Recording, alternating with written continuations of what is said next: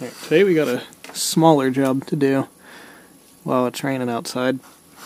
The odometer isn't working. It's been staying put where it's at since I got the car. It might have been working before and just, quit while it was sitting before I got it, or it's been working for a lot longer, who knows. But we're going to see about getting the oil in the pot off, and I have a little gear to replace in it that's usually what breaks, so hopefully that's what's wrong with it and not something else, but we'll get into it. Alright, well the horn pad's off the wheel.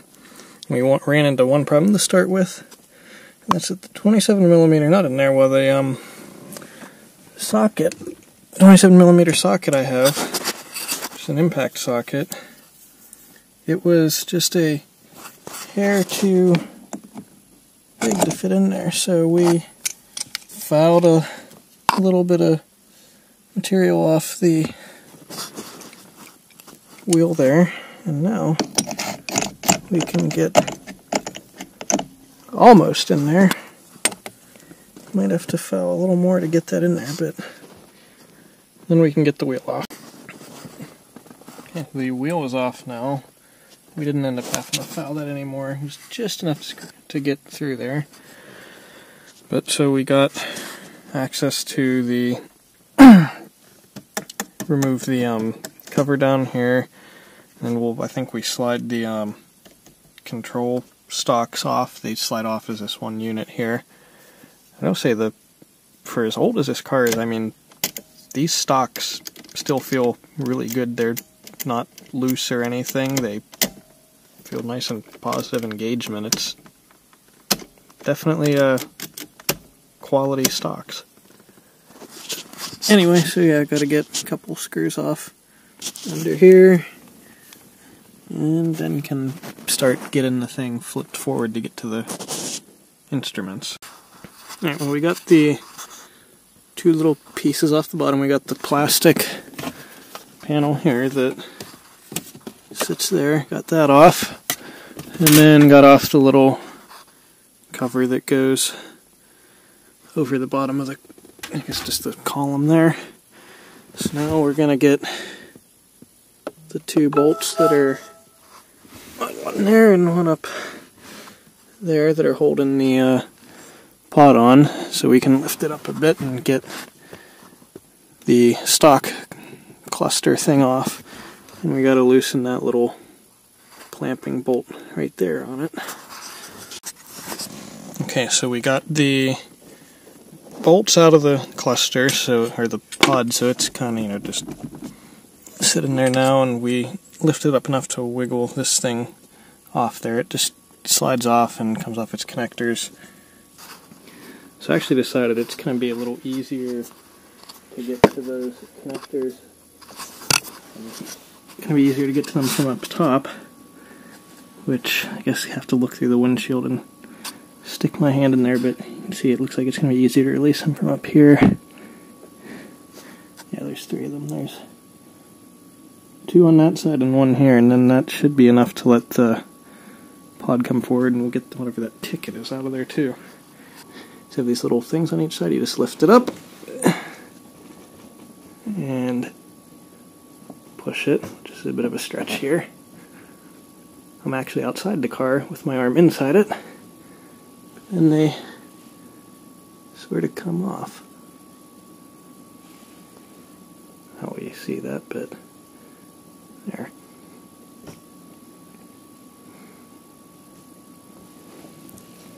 So we're disconnected now, apart from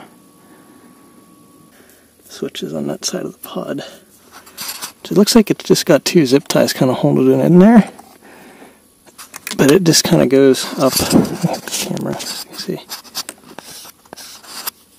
Looks like it's just going along there, so maybe we'll cut those zip ties so we can get some more slack in it.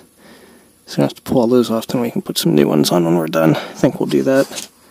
Alright, well we didn't exactly take all the pod switch connectors off. We just took the one off for the headlight switch. It looks like it's got its own separate wire, so that was the only one that was getting in the way, so it's off. There's a couple interesting things in here. I guess this is an extra one that looks taped off. I mean, tape looks old, so I wonder if, and there's some extra connectors on here, so I wonder if Some of this is year-to-year changes, or some stuff maybe even that's Europe specific. Anyway, there's this extra wire on here going up here, which I wonder if maybe it's something, maybe for the indicators for the transmission range selector or something. But anyway, it looks like it's just connected up here, so we'll just separate it and get it off there too. So there are 4 connectors going to the cluster on this car. Alright, needed 2 hands to get that thing disconnected, so it's off. But now the cluster looks like it should lift up and out on this side. So, yes. Okay, there we go. So it's loose on that side. And then, I'll try not to damage that plastic PCB. Move my leg. And a little more. It looks like it's just sitting on there, which you can take those bolts out, or we might be able just to slide it off. Try not to lose the bushings on the other end, but yeah, that was just tape with the label. But hey, our cluster is free now. See what we need to take off here to get to the odometer drive, which is on the back side of the speedometer, and I guess it's driven by a little electric motor. Because the speedometer works fine. The electric motor doesn't, apparently, so we want to make sure we don't damage any of these little delicate plastic PCBs. They're 32 years old and probably fragile, so hopefully we don't need to disturb those. So I do think we can get away without having to interfere with this old plastic PCB. So I think what we need to do is take off these screws around the outer edge here, which looks like, let's see, 1, 2, 3, 4, 5, 6, 7, 8, 9 on this car. Some of the, honestly, I think this is year-to-year change, and then this one's weird because this car is a late 86, so it's got some S4 parts in it, which honestly wonders why it differs from some of the guides I saw, but I'll get those off and see, and then I think I'll end up taking a couple of these screws off, because this is the back of the speedometer, and it's going to have to pull off through the front. Alright, all those screws are out, so I think we ought to be able to lift the gauges off the front of the faceplate here. Let's see if it'll... Oh, yep. So we have liftoff. Oh. Like a little piece of label or something. Let's see a good way to... set this down. Find a good way to set this down, but it's off for now. So these are all out, so I guess we'll have to get those screws off the back of the speedometer odometer unit here, and it should just pull out, it looks like. And I guess we'll clean up the faceplate of this. We'll use some cleaner and hopefully get that all taken care of. Alright, so I set the gauges back in the rest of the cluster for now, just to keep them off the table. So we took those 2 screws out there. I think these 2 are the last 2 otherwise holding the speedometer and odometer unit in. So we'll see if we can set this here. Right, yeah, so that'll hold this up so this doesn't go tumbling back. So I guess now I will just get those last 2 screws off the, yeah, it's already loose here, so these are definitely it. 2 screw. This seems like it's just sort of sliding out. Yep, that came off, and yeah, straight away we can see some, make sure nothing's falling out. What's that? I guess that must be part of the mech of the solenoid that does the odometer reset there. Come on, camera. Yeah, that's the little solenoid for the odometer reset. But, yeah, I'd say something failed there. So hopefully that's the gear we have. Well, it definitely isn't that gear, so I think this is the one we need, hopefully. Well, so one stitch of good news is that it seems like the odometer works otherwise, other than that broken gear, so hopefully that's all we need to replace, because I can turn the little gear back here, and the trip odometer turns, and when it gets to the next mile, it turns over the main odometer. I've probably driven the car about 250-300 miles since I got it, so I guess I'll go ahead and turn the miles back up to about where I think it should be, which, since it's at 229,750 right now, I think we'll set it to 230,000, which is, best is my knowledge, all this legal crap, that's where it should be, I believe. So we'll just put it back so it's accurate again. So unfortunately it looks like we do have to take the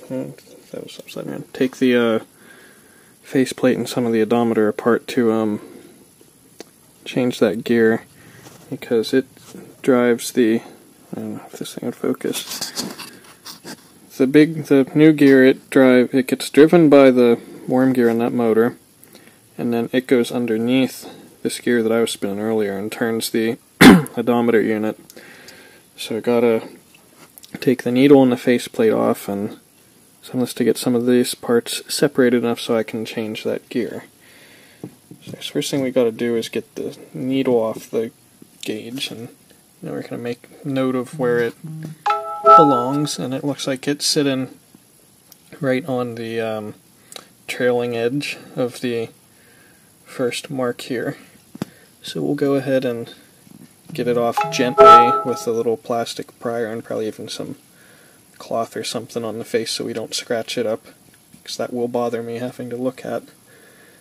And then those little screws come off, and I think that'll let the faceplate off. Alright, well that faceplate's off, and the needle and screws and everything, and aside from getting a little bit of dirt on it and the paint right under where the screw was, it's off in one piece. So I guess we'll take these screws out and see if that can get us enough access to get that gear. Those 4 screws are out, so we'll see if we can't just carefully lift this apart.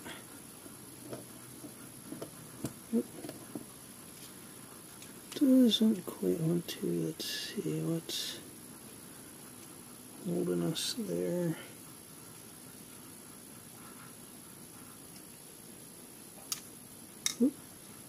Okay, we're separated. Drive gear and the wheels for the odometer, so that's good, that came away, and now we can get to these little clips to take the gears apart, which of course the one we need to change goes under that one, which has another one on top of it.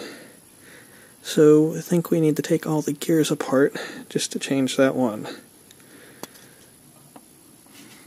Alright, so it looks like we need to push that little pin out, and that'll free up these gears. So I pushed it out a bit. Gently pull it out.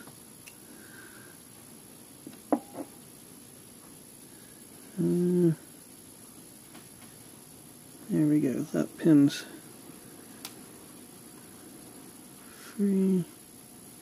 Let's see, that gear's still engaging the rollers for the mouse, so I guess it's, yeah, we'll let it there. It messed up the trip, but not the actual odometer, so we'll set this off to the side. This one's got a little C-clip. There we go.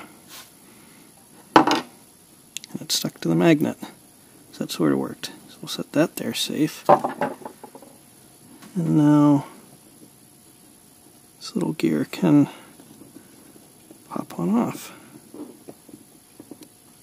There we go. So that gear's off. And then this clip where the old drive gear was should just... Okay, apparently it doesn't just want to come off. Come on.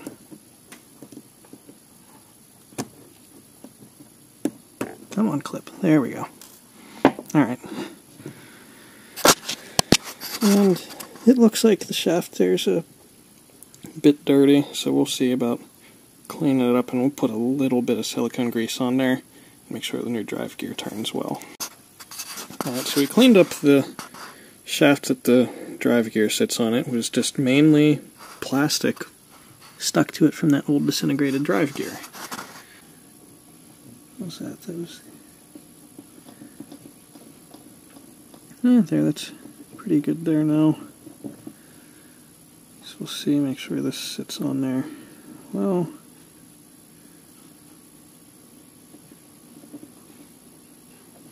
So it turns good, and there's actually a little bit of crap from the old gear in the teeth of this one, so I guess we'll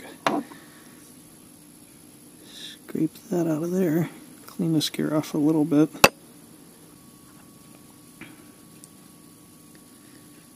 And we'll get this guy back in place. Again, he just turned the drip odometer there a bit, and we'll, there we go, get that pin back in, and then get the C-clips, and we'll be all good. And here, just to show a bit about how this works, because I find little things like this fascinating. It's just a real simple mechanism. So you can see there's those little, maybe I need to get something better to point it.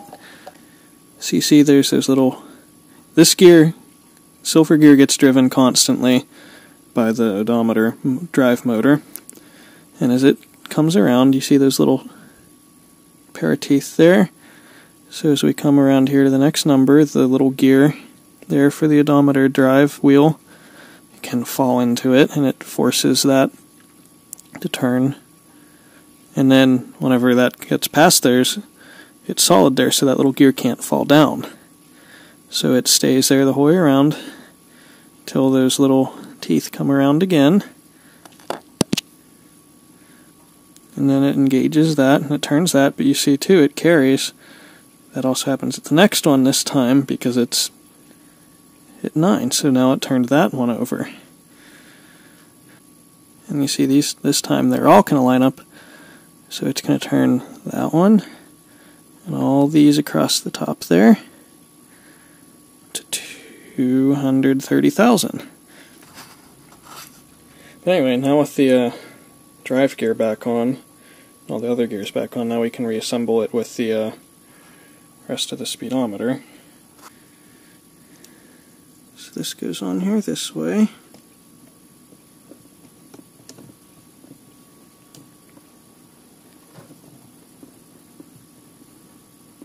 You gotta make sure it goes on straight because you don't want to bugger up the little nose of the speedometer drive. So that sits there. Solenoids clear everything. There, and we're in place now. So we'll go ahead and put the screws in, but for now you can see that new drive gear is engaged with the drive gear on the motor there. So now the motor, as long as the motor still works, which I think it will, I mean, chances are it does. The failure was definitely this gear. So it should turn and the odometer should work now. So now we just got to more or less just reassemble everything the way it came apart. We'll very carefully set the face back on there because we don't want to get any dirt, scratches, anything on there.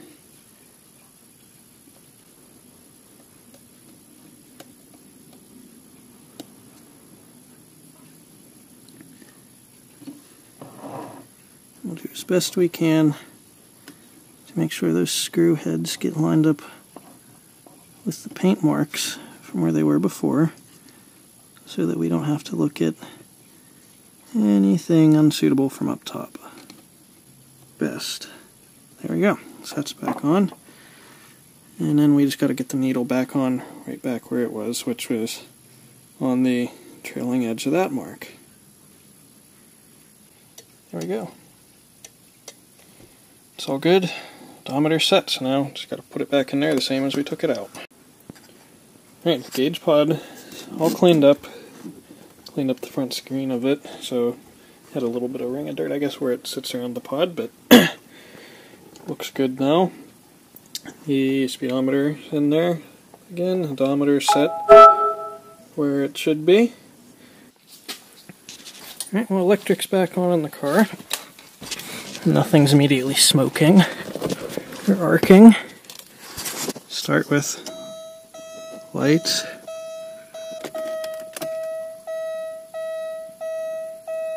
Gauge is all lit up.